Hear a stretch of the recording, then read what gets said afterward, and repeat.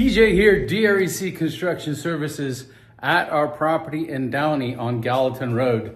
And we've got our complete sign off on our framing, on our sheeting, on our shear wall, on our roof sheeting, all our electrical, all our plumbing, and all our rough mechanical.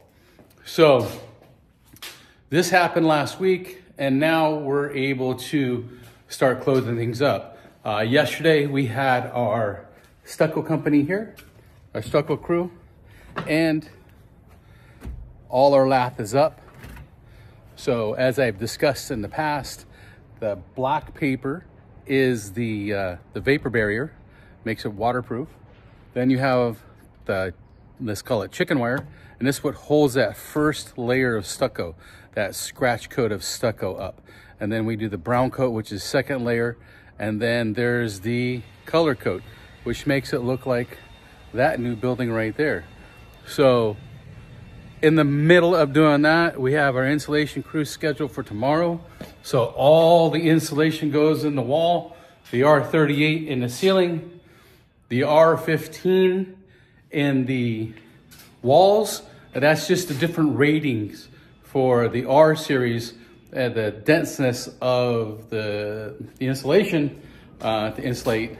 So it's not as dense here. 15 R38 is more dense up here because you have the sun shining down on the roof, and we want to keep it cool on the inside.